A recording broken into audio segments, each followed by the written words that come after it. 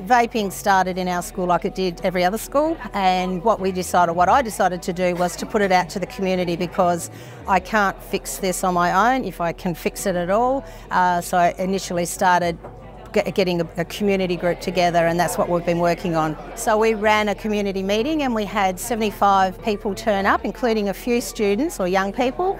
So we named it Escape the Vape.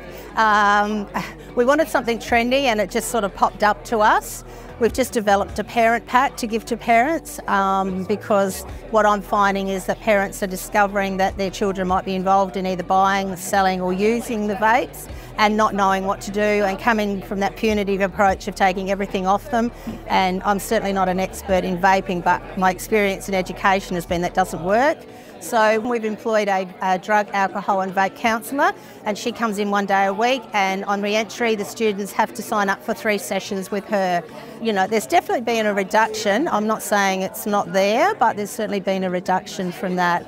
But my major role is about students and their families. So when I do have a family come in, this is a pack that we can give them. I don't know whether everything in that pack is absolutely, the best out there, but it's the best that we've found. But I'd like to see this spread out amongst all schools in South Australia. I'm happy to share anything at any time. So yeah, it's a journey and we're getting there.